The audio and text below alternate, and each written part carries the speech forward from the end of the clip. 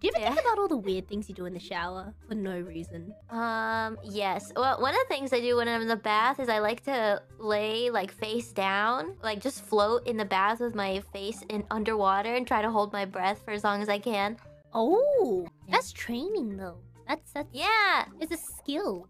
The boys know about dropping water. Let me just tell you, that's not a boys only thing. I used to do that. Did you used to do that?